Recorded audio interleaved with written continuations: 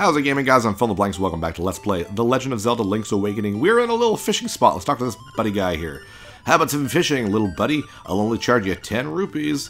Yeah, okay. Okay, here's how you do it. Use left and right on the control pad to aim a cast. Once you hook a fish, press the button rapidly to reel him in. Okay. So let it drop. Wow, that actually went really well because I want one of the big fishies. Big fishy. Yeah! Hit the button, hit the button, hit the button, hit the button.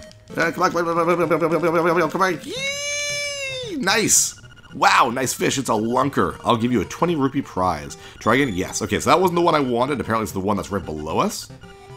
It's okay if you catch all of them. I mean, that's fun too. But there is a reason why I'm here. Let's bring that back. Oh, he's gonna get it. That's fine. It gets him off the map. So that's cool. It's a runt. I'll give you 5. So it does cost money when I do that. I mean, I lose 5 rupees. It's really not a big deal. But now that they're out of the way, I can kind of let the... No, no, no! Don't go all the way to... Jeez, man. Oh, it's not going to go down if I don't let it. No! Damn you. Oh, whatever. Easier than real fishing. Question of the day. Do you fish? Do you like to fish? I fished, I think, once, and I didn't really like it. I think now that I'm older, I wouldn't mind doing that. Like, trying... It didn't help that we were doing the type of fishing where you wade into the water and have the dumb boots. I'd rather be in a boat. But, I don't know. It's very costly, I would assume, because you need all that equipment, which I clearly wouldn't have, so I can't imagine me liking it. No! No! Damn it, I guess we're clearing the whole screen. It's a runt. That's okay. What is worth all this trouble, you might ask? Well, it's a Zelda game. What do you think the reward is here? It's the same reward it always is. But, it's a good reward, so I'm happy. Let it go. Fish will not leave that little, like, alcove. Come here. Come here. And it's hard to, like, make it go. I don't want it to pull it up completely because I don't want it to, like, end my fishing session. There we go. And there we go. Oh, it's a big one, and it has a piece of heart, too. You get a 20 rupee prize on top of that. Try again? No, there's no fish, man. You have to have more passion, live a little. Thanks, buddy. Awesome. So, let's continue on exploring the village a little bit. Now that we have our sword, we can do a little bit more. One of the things we can do right here is farm a little bit for money. It's not really why I'm here, but it's a good place to do it, if you do want to do that. But in here is a secret seashell. Woo! There are a bunch of secret seashells, but I think you only need like 26 of them or something like that. And once, there's actually more than you need, and once you find as many as you need, the rest actually just disappear. We'll be getting, you know, all that we need, and that will give us a little prize at the end, but we don't know what that is yet. But we can go to the shop, the trendy game, and we see the Yoshi doll. And there's that's a magic powder fill-up right there, and there's a shield in case it gets stolen from us. Trendy game, one play is 10 RS rupees. The A and B buttons move the crane, the rest is just timing. Go over there to the buttons to play. Good luck. It's fairly easy. Obviously, the Yoshi isn't moving, so it's very easy to get Yoshi. There we go. Yay, little item catcher or whatever. I think in Japan they call them UFO catchers, which is weird. But whatever. Come here. Come on. And we got a Yoshi doll. You got a Yoshi doll! Recently, he seems to be showing up in many games. Yeah, this was the height of Yoshi Mania, where everyone just adored Yoshi. But now that we have the Yoshi doll... oh, this place, by the way. If you are ever stuck, you can call Old Man Olrira? I don't know. Hello, it's me, Olrira. Ask me anything about the island. If you get lost, give me a call. Bye, click. And he actually lives right over here. Hello, little old lady. Oh, well, I'm about to kill her. Sorry. Yahoo! I'm finding you. Well, you're dead. And that's Olrira right here. Isn't he adorable? I love him. How to say, please call outside. It seems that Old Man Olrira is a shy guy in person. I think that's really cute. Can you call other people? Yes, it's the Bucket Mouse. Thanks for calling. Well, click. You must have dialed the wrong... What the hell's a Bucket Mouse? Anyways, the Yoshi doll marks the first item in Zelda's very first trading sequence. It's been a huge thing in Zelda games. This is where it all started. The trading stuff. Oh yes, I want to bring her to the mom. She wanted it for her kid. Oh, hello, Marin. Phil, Taryn's taking a nap at home. I don't know how we can sleep on such a nice day. It makes me want to sing a song. Yes, the song is Ballad of the Windfish. I actually really like this song. The Switch version, it's actually just in the like trailer or something like that. But there is a song with like that version of the song with lyrics. It's not in the actual game though, and I'm like, why would you not put that beautiful piece of music in the game? But whatever. Hello, I got your Yoshi doll. Oh, will you give that doll to my baby? Yep. Oh, thank you. You are indeed a generous person. I will give you this in return, and we get a bow. Awesome. Or a ribbon, I guess. Maybe you can trade the ribbon for something else, and you just kind of keep going. I'm fairly certain it's mandatory. I don't even remember. I just do it every time anyways, so. And who wanted accessories and jewelry and diamonds and all that? Oh, I don't know. Let's go in here. Makeup, jewels, dresses, I want it all, and some new accessories would be nice. Oh, that ribbon, I need it. Will you trade it for my dog food? Yeah, it doesn't sound like a good thing, but yes, you do want to do that. Lucky, thanks. Well, here's your dog food. Thanks. That's amazing. Hooray. So, now that's all we can do in the town right now, so let's continue back downwards.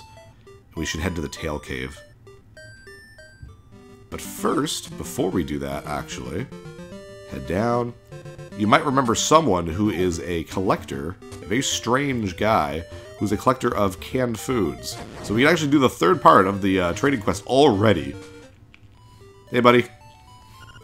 What's that you have? It's canned food. For heaven's sakes, man. Give that dog food to me, please. He's hysterical. What do?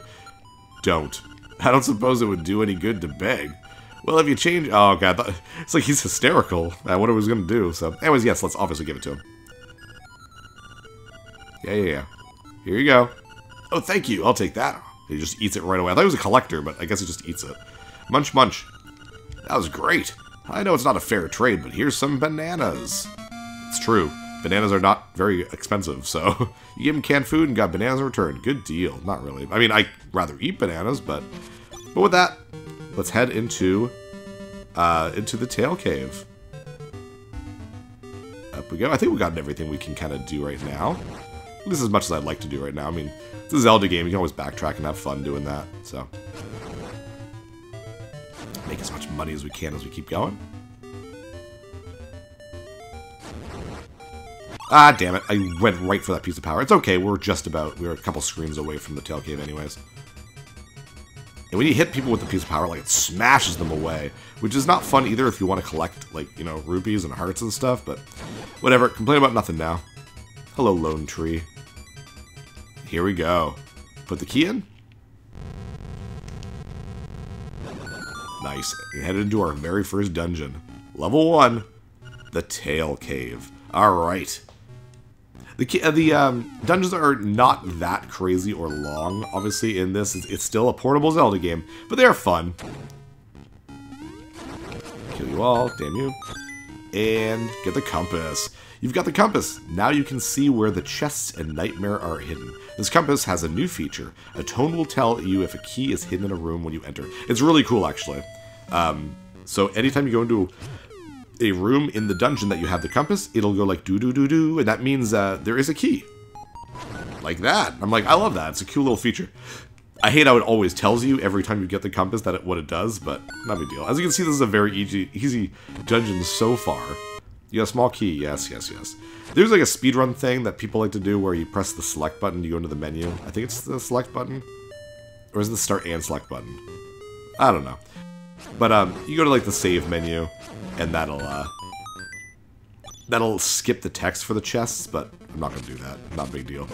We see a cracked chest, or a cracked part of the wall there. We don't have any bombs, though. So this is actually one of the few times in a Zelda game where you come back into a dungeon later on for a secret when you have the right tools. So, do you have a key? Do I have a key? Yes, I do have 2 keys. Let's go in here. So because there's no way to get more than the 3, like the default 3 hearts before you do this dungeon, I guess you get the item from this dungeon, then keep going. But you don't really need to do that. You have a no beak there. This poor owl statue is trying to say something, but you can't understand it because it has no beak. It's because of the amount of health you have. This is unironically probably the hardest dungeon boss in the game. I find it really difficult and very easy to die. So yeah, let's kill these guys, and that'll get us a little staircase. I like how you can use your shield there. I like we have Goombas. Very weird. And you have these little fun little 2D side-scrolly areas. I love that. Not a lot of Zelda games do it, but this one does quite a bit. And if you stomp on Goombas instead of slashing them, they'll always give you a heart, and I love that. What a cool little idea. Brilliant, brilliant, brilliant. And up here, you see a weird floating power-up. That's very odd. Careful. I can't believe I was not careful. And we have the Rock's Feather. You got the Rock's Feather. It feels like your body is a lot lighter. I love the Rock's Feather. Put it on. And that's actually one of the reasons why I like switching out to have the sword as B and the jump as A, because jump is usually A in Zelda or in other games. So they can get this. But yeah, the ability to jump in a top-down Zelda game is something that's just, I love it. It's really cool. And it happens in most of them from now on. All the Oracle games have it. Minas Cap has it as well. I feel bad that I came here first because I don't have the beak for the owl. It's kind of like the Sarasrala, like, telepathic tiles in Link to the Past. Ah, damn. But I came this way first, I guess, which maybe I shouldn't have. Oh, I didn't know that. I didn't know that did that. Well, learn something every day, I guess. Come here. What are you, a Moldorm? Is that what you're called? And key. Careful, the lightning guy. Kill you. Want some rupees or a heart. I'm okay with that too. I want to be full life when I get to. Oh, can't get that. I'll be full life when I get to the boss. A lot of fun exploring. Oh, we have enough. Oh yeah, I can't kill you, can I? I can just knock you down like that. Love that. Very cool. Boom, and you got key blocks in this game, which are like basically keys, but they're blocks instead of full doors. Oh, there we go. You've got the Nightmare's key. Now you can open the door to the Nightmare's lair. So, unlike A Link to the Past, where there is the big key, which allows you to get the big treasure chest, this one, the Nightmare key, just lets you go to the boss door, and that's it. So, you can always get the, you usually get the item before you get the boss key or the Nightmare key, which is fine. And actually want to do, just for the sake of completion, I guess, head down. Back into the beginning, I think. Whoops. Oh, we don't have the map yet. Plus, oh yeah, on the map, now that we have the compass, you can see where all the treasure chests are. I love that. Very neat. Kill all yous, guys. Ah, not a single heart drop. That's okay. We're not doing badly for hearts, obviously. The rupees are right. Ah, damn it. I just go for pickups, man. I don't even think of it. Well, whatever. Eh. Oh, careful, Stalfos. Considering this is for Game Boy, I actually like the graphics a lot. The colors obviously make a big difference, but there we go, here's the map. Last you got the map. Press the start button to look at it. There we go. So you can kind of see it. It looks like a little tail. And you can see that little, the smaller square to the left. That's where I needed the bombs to get in there, so we can't do it right now, but keep it in mind for later. Maybe stop this. Haha. Actually, I might want to keep this for the boss, just because I hate the boss. This might be good for me. Ooh, yay. Get these guys to have all the same suit. Unlike that, because I'm stupid. If you get them with hearts, they'll actually all leave hearts, which is kind of a cool idea. Should've... Ah, come on, Phil. Oh, man. Being dumb, not paying attention. There we go. Boom! I think if it's diamonds, they'll leave your rupees. There we go, there's the beak. You found a stone beak. Let's find the owl statue that belongs to it. Turn aside the spinned ones with a shield. Thank you. Spined ones, not spinned ones. It's usually pretty obvious stuff, but I mean, it's nice to have little hints, I guess. And we're basically at the end of the dungeon already. We get the mini-boss! Oh yeah, I forgot about this.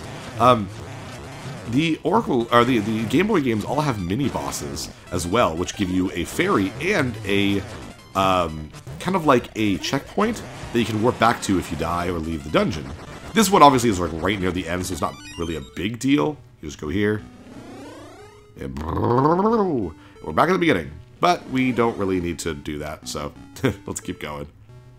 Ah, damn it. I saw it coming too. Shit. Is there a Goomba down here I can stomp on? No. Well, let's try this out. This could go really badly for me, though. Here we go. Buzz Buzz Outsider. This is, I think, the Moldorm. Oh, God. And he'll knock you down like that, which is not fun, obviously. Oh god, the decaying corpses. Because of that, his health goes back to normal, I'm pretty sure. And shit. And it's hard to just take him out with... I've only got one hit and then I'm dead after that, so... Let's see if I can get him with some spin slashes. Actually, I don't think it matters. I think it's like... It's 6 hits no matter what. And one more hit and I'm dead. So, you know what? I'm gonna go and get some health. I don't trust it. It's always where I die. Every time I play this damn game, it's always where I die. These guys take a full heart as well.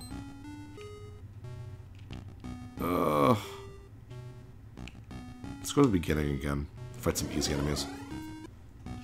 You don't have potions the same way you do in other Zelda games. And I don't have access to them right now anyways, so it doesn't matter. I'm going to farm a little bit. I'll be right back, guys.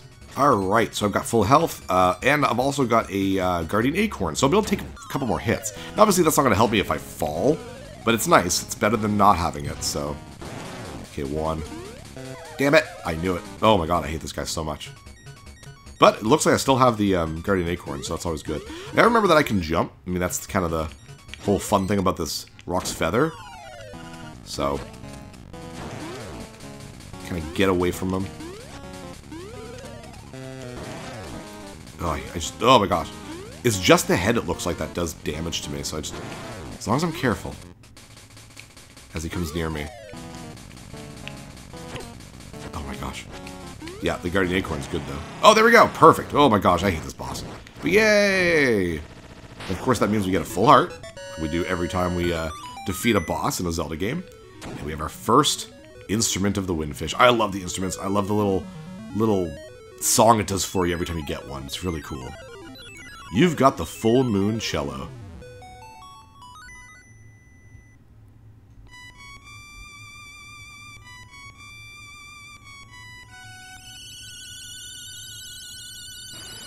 Oh, I love that. And every instrument does a little different part to it, to this song.